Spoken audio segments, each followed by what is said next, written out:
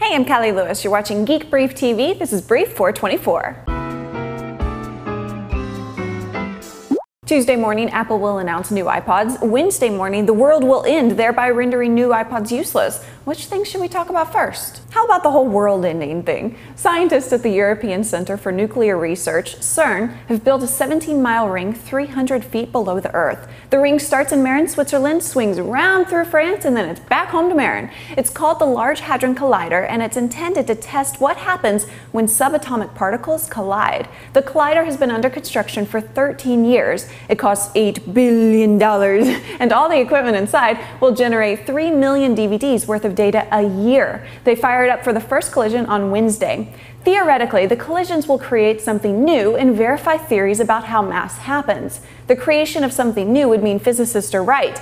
If they see nothing, John Ellis, a CERN physicist, says, in some sense then, we theorists have been talking rubbish for the last 35 years. Some scientists warned the experiments could go awry and destroy the universe, but since more powerful collisions happen all the time in nature, I'm not too worried. What LHC provides is a way to witness what happens during one of these particle collisions. A part of the system includes a detector called the compact Muon Solenoid. It weighs 12,000 tons, making it the heaviest instrument ever made. It's the equivalent of a 60-megapixel digital camera that takes 40 million pictures a second. So if anything happens, physicists most likely will capture the data.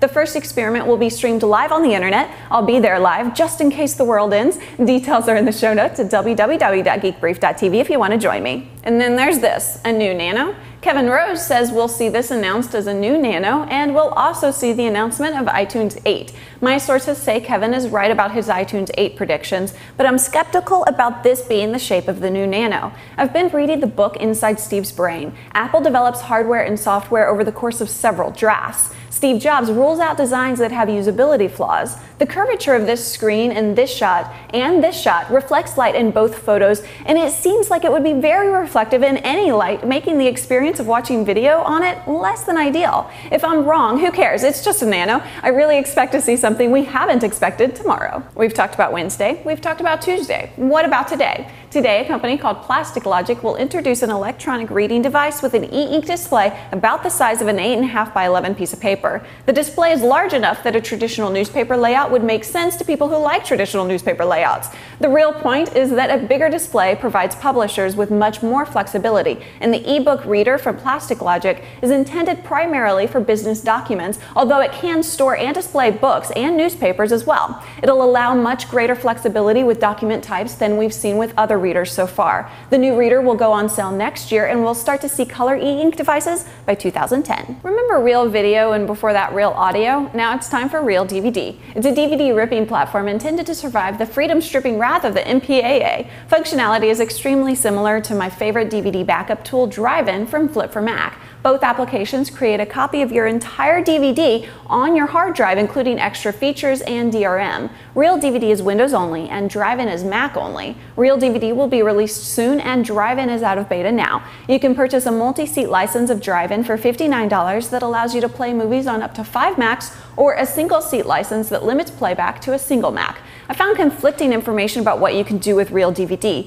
Movies can be ripped to a single PC for playback on that PC, or to an external hard drive for playback on any PC running an authorized copy of Real DVD. One place said additional authorized copies are $20 a pop, but I couldn't verify that on the Real DVD website. The legality of what you can do with both tools is attributed to a precedent-setting case won by Kaleidoscape when that company was sued by the DVD Copy Control Association. You may remember the judge in that case said, "Nothing in the agreement prevents you from making copies of DVDs. Nothing requires that a DVD be present during playback." We'll see how it all plays out in the future, and in the meantime, I'm going to make a donation to the Electronic Frontier Foundation just in case. I'm Callie Lewis. Thanks for watching, and thanks for supporting the brief by using my promo codes at checkout when you register domain names at GoDaddy.com. GB1, GB2, or GB3. GB, think Gigabyte, or Geek Brief. Either way, thanks for using my code.